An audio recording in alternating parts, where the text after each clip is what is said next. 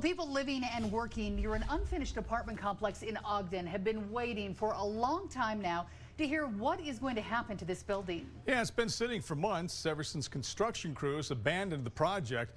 And happening now, city officials in Ogden are holding a hearing to try to determine if the building should be torn down completely or if it was actually safer than previously thought.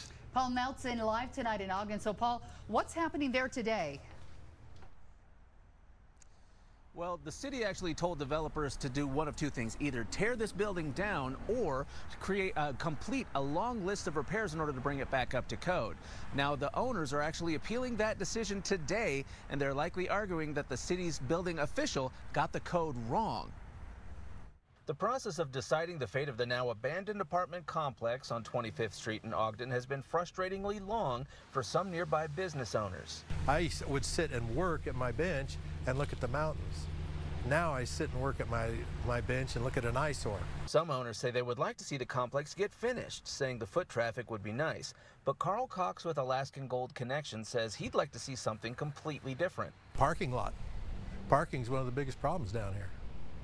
And this building, the plans for this building do not provide any parking at all for the residents there or for the business owners there. The city recommended two things. One, either the building be torn down, or two, the developers could complete a long list of repairs. In today's meeting, the property owners had a chance to appeal those recommendations. Ogden Deputy Director of Community and Economic Development, Jared Johnson, says the developers can argue that the city building official read the code wrong and that it's not as dangerous as the city believes. It gives them the opportunity to state where they feel that perhaps the building official was incorrect in the information that he utilized when he deemed it a dangerous building. But if the city's recommendation is upheld, the owners will have less than 15 days to decide what they're going to do with the project. Either start demolition of the building or have plans that are acceptable to the city to go through and then start making the repairs.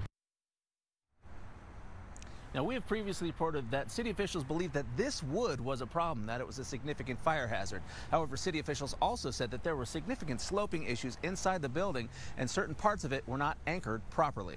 Reporting live, Paul Nelson, KUTV 2 News.